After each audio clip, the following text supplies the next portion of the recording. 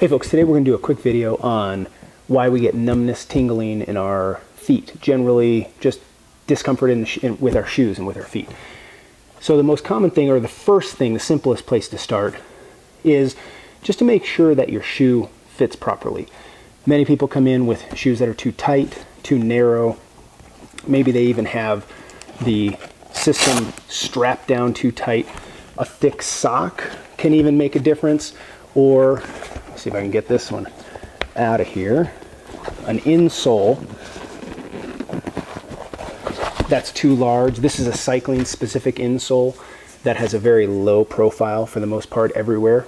And so this is kind of the low-hanging fruit. This is the first thing to check. Many people have already done this though, and they're still having problems. So then what?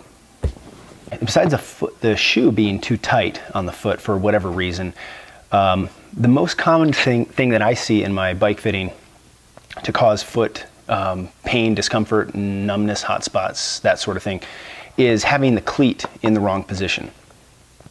With the cleat, and the most common way is when the cleat is too far forward. Now you can see I have mine all the way back, and that's just personal preference. Having the cleat all the way back isn't strictly necessary. And it's going to vary depending on the shoe, depending on the pedal type. The shoes are drilled out slightly different, and of course some pedals sort of place the cleat either a little further forward or further back. And it's also going to depend on the person's anatomy. Having longer toes might require that the cleat go a little further back, because it's going to take the metatarsals, which are the balls of the feet, and with the longer toes it's going to place those further back in the shoe. What this does, when we have the cleat too far forward, I always tell people, I liken it to having to do a step up with just on your toes. And what that's going to do is require a lot of stabilization through the calf muscles to stabilize this very long lever from the ankle here out to the cleat. And of course I'm exaggerating way out here. We don't put cleats on our toes like this. But what this is going to result in are a few things. One, it's a long lever to stabilize. It's going to decrease the amount of work that the glute muscles and the hip extensors do as well. And that's why you see weightlifters often will do squats in very flat shoes, but because getting the force through their foot, more through the middle of the foot, and staying, as they say, staying slightly on your heels, can help engage those big hip extensors. So having the cleat too far forward sort of upsets the balance between the quads and the hip extensors. It also just puts more pressure through the front of the foot. And I'm gonna do a comparison with my hands and feet, because hands and feet share a lot in common, but because they have very similar similar anatomy in a lot of ways. A lot of the muscles that control our hands aren't in the hands; they're in the area just above, like in the forearm for the hands, and of course for the feet, it's in our calf. So having the cleat too far forward on the shoe and making us stabilize this long lever will often cause the toes and the feet to kind of grip. People often will relate feeling like they're gripping the bottom of the shoe, and they'll sometimes even feel their toes kind of pressing in, and what that's going to do is increase a lot of tension in the foot, okay? And because we're having all these little intrinsic foot muscles do more work essentially, and that's going to increase pressure in the foot and potentially put more strain on, and put more pressure, excuse me, on the nerves, and create some of those hot spots and things that we were talking about. Having the cleats also further forward, it increases the amount of toe down that people generally pedal with. And this can have an effect on a lot of different places. It'll affect how much weight we're placing, or excuse me, it's going to affect the distribution of force and the weight that we're getting through our feet versus through our hips, so it can upset the balance on our bike. But it also just causes the foot to slide forward in the shoe and creates more pressure on the forefoot. This increased toe down or inappropriate toe down can be learned, but it also can be facilitated by something like a poor cleat positioning that way. Now this is one instance. It's not quite as common, but many people experience this. If you have pain on the outside of the foot specifically, one cause, or one potential cause for this, and by no means is this the only cause, but is when somebody has a what's called a forefoot varus position. So I'm going back to my hand here, and the forefoot varus means, if this is my left foot, pretending, okay, that our forefoot wants to maintain a posture just like that, where the big toe is up off the ground just slightly. And of course, we don't do this all the time. We do it in a limited weight-bearing position, because obviously we're standing or walking, that foot's going to be flat on the forefoot for the most part.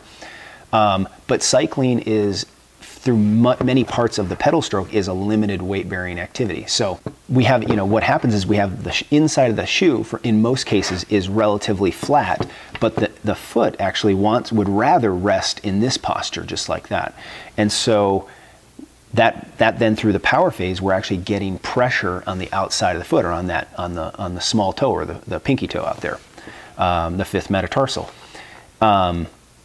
One potential solution for that is we can actually wedge the cleat slightly. We can put a wedge under there that lifts up the inside of the cleat just a little bit. And what that's going to do is, because obviously the cleat always is going to engage with the pedal the same way. All that the wedge is doing is taking the shoe and tilting it this way on the cleat slightly. And so what I always tell people is, your foot is already wants to be in this posture, this big toe up slightly posture, and all we're doing is bringing the shoe up to match it. And of course, both these are exaggerations. We're not going to move neither one is going to be moved that much, but we're just talking about fractions of a degree, like from flat to maybe a degree or two. And many times this can relieve that foot pressure, because we're now allowing that rider to engage through the big toe, and that's ultimately where we need to finish the power phase of our pedal stroke. We don't want to finish out here in the middle of the foot. We want to finish through that first metatarsal, actually what we call the first ray, the first metatarsal and the big toe. Okay, so finally I want to talk real briefly just about inserts in our shoes. Insoles, inserts, orthotics, whatever you want to call them. Many of the ones that come with shoes are usually they don't really do a whole lot. They're just covers inside the shoe, even from companies that swear up and down that everything that they're making for you is designed around your body. Many of the times when I have clients come in, they may have even had a pair of orthotics built for them, or they've bought something off the shelf. And many times these things don't solve the big problems. They might not solve, for instance, how someone's knee is tracking, which certainly can stem from a foot issue, because most orthotics that are made, or most inserts, are geared based on, they're built around walking, running gait, not cycling gait, which is slightly different. And so they often, like I said, they often won't help the big problems. But that said, they might not hurt either. There are certain circumstances where I've used an off-the-shelf, almost a non-cycling specific orthotic, and it's helped, or insert that's helped somebody, because primarily it's just provided a little bit of support. That's all they needed. They just needed a little support in the shoe, and that helped to remedy some of what their problems were, whether it was in the feet. Usually it kind of just makes the shoe more comfortable for some people.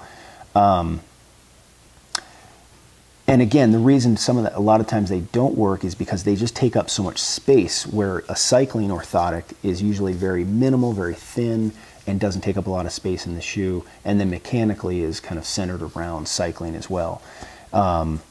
Now, this is not a sponsored, these aren't a sponsor or anything of this, but so I'm going to show you these. These are the ones I have in my shoe. They are carbon fiber, and so they can be very thin, but also reasonably rigid, and provide some good support. And if you're looking for something, again, thinner profile is good. And then something that does, usually if you can do two things, if we can control, there's two different things we want to control. If we can control the longitudinal arch, which is the arch we usually think of in the foot on the instep. So this is a right foot, this is a right insert. And controlling that longitudinal arch, that can kind of help also keep the heel in place.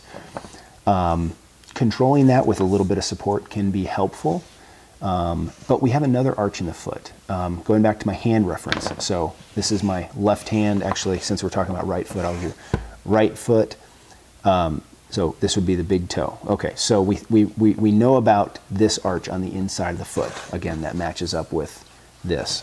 But we have another arch, actually there's a couple, but we have another one called the transverse arch, and it runs through the metatarsal heads, or the balls of the feet. And it basically keeps those metatarsals sort of in this nice little arched position. What happens for many people when they cycle is we have this flat shoe, and that we lose that transverse arch, and it just goes flat, and we end up pressing the metatarsal heads into the bottom of the shoe, and that can put pressure on some of the nerves that run in between those metatarsals. Not to mention just irritating the soft tissue there. So having something on there, and this will be hard to see, I'm not sure it'll show up on camera, but right in here you might see a little shadow, or a little raised piece, which is called a metatarsal pad, or metatarsal button. And what that's function is to actually go just behind those metatarsals and just lift them up slightly, so that we can maintain that arch in the foot that way, that maintain that transverse arch, and keep those metatarsals, you know, off the, or at least from completely compressing into the bottom of the shoe. So again, if you're looking for something simple, find something with a little bit of arch support, and you can even, metatarsal pads you can fashion out of anything, just even to try. I've had people even take their existing insert from their shoe, that you know, flat piece of fabric that's pretty worthless, and even just experiment with you know, duct taping a couple pieces of small pieces, cutouts of cardboard to the bottom, even to help. So these are the types of things that will not necessarily, again, they won't solve all problems, but for some people that they can actually remedy a few simple things. So thanks for hanging in there. I know this is a longer video. If you have any questions, put them in the comments below. I'll be happy to get to those. And that's it for now. I will catch you next time. Thanks.